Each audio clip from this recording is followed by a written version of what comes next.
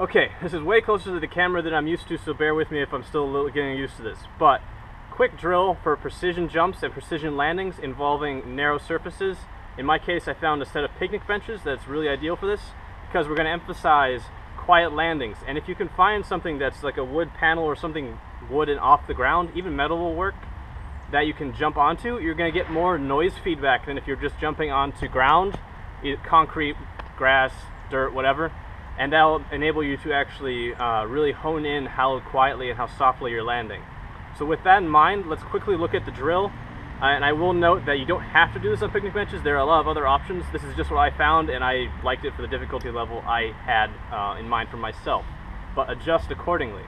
All right, let's have a look. Starting out small real quick, just to establish a baseline of noise.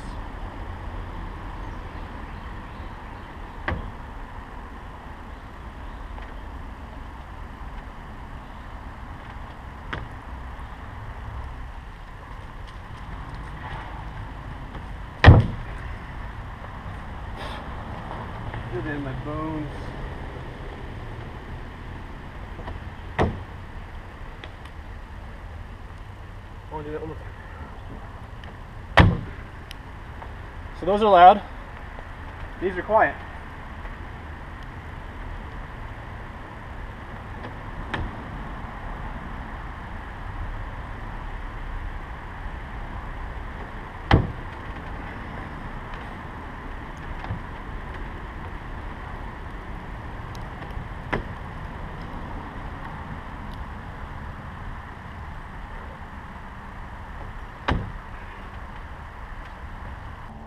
Cool, so that's the drill.